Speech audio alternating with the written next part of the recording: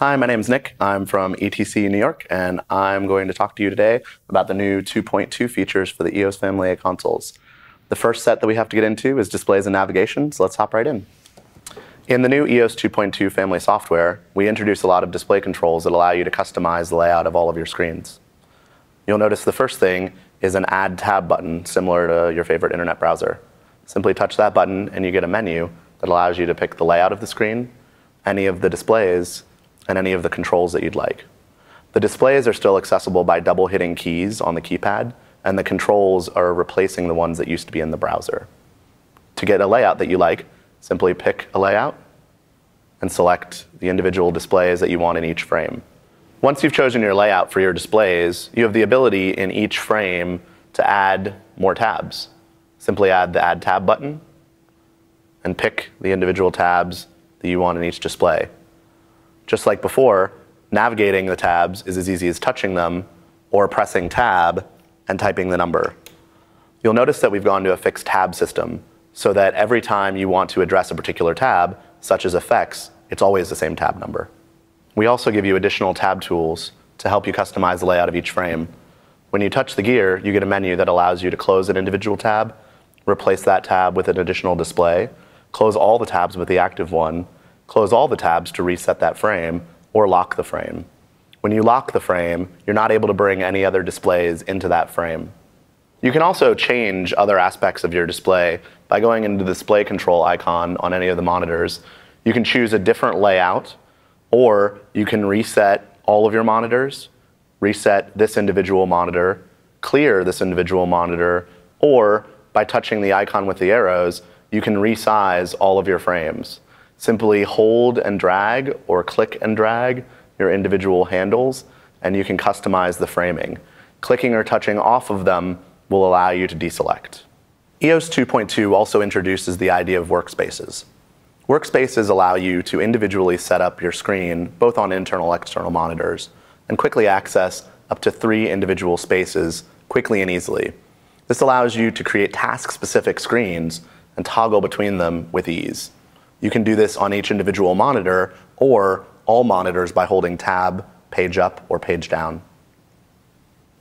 In addition to giving you a lot of great layout tools for your screens, Eos 2.2 also allows you to save those into a snapshot and open them on any other screen on your device or anywhere across the network. Simply grab your display controls on the top of any monitor screen and add a new snapshot. When that snapshot exists in the browser, you're able to recall that on any monitor, either external or internal to the console or anywhere on your network, so a designer can pull up a snapshot on an RVI that you've created on your console. To recall one, simply go into the display controls on that monitor and touch that snapshot. And just like that, your monitors are duplicated. The final thing I want to show you in the Eos 2.2 displays is our new Direct Select module. In addition to the ones that you're already used to using, we added this one to give you the ability to add as many or as few in blocks of 25 as you'd like. To add more tiles, simply hit the plus 25 button, and the direct selects fill your screen.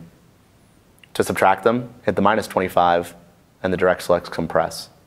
You can add as many or as few as you want in order to get to a space that's comfortable for you to program. Let's take a look at channel distribution tools now. The offset tool, which has existed for a long time in Eos Family software, now has a bunch of functionality added to it as well. So if I grab a range of channels and put offset on the command line, I now get my CIA populated with a whole bunch of different tools to change the order in which these channels run. I also keep a live display up here. So as I change them, this channels display is going to show my subgroupings as I change things. So in the direction column, you get reverse, which changes them from forward to backward to forward. You have the ability to mirror them in, which allows the channels to come from the outside in toward the center of the selection. You can mirror them out, which is the reverse. Or you can randomly group them, which will randomly assign an order to them. Under the grouping heading, you can select the number of channels you want in each group. If I say 4 channels per group, it's going to break them up every 4th channel in the order in which I selected them. If instead I want to put my number of groups, I can simply touch that and say 6, and it will divide that selection into 6 even groups.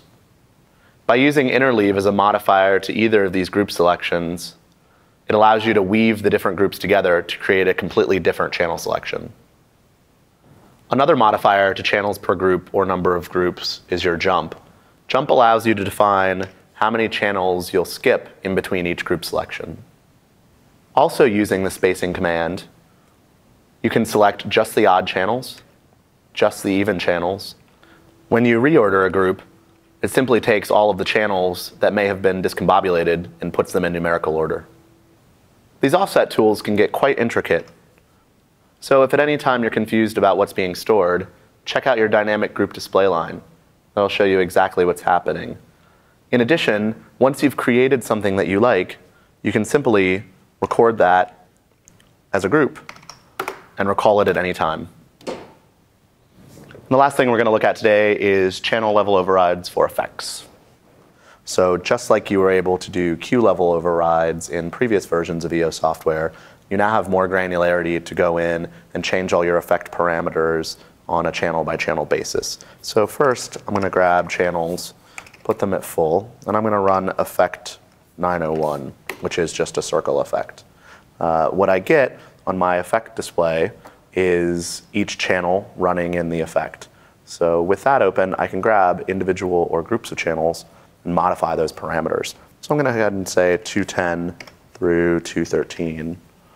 And I'm going to put their rate, by touching the soft key, at 200. You'll notice that in my standard effect status display in my CIA, my rate now gets a plus to it. And that's telling me that there are channels in this that aren't following the displayed value of 100, just like other portions of your console. The other thing that you can do is grab a channel and roll it on the encoder wheel. And that gives you that ability to change it more fluidly than typing in a value. Thanks for joining me for our brief overview of the EOS Family 2.2 software.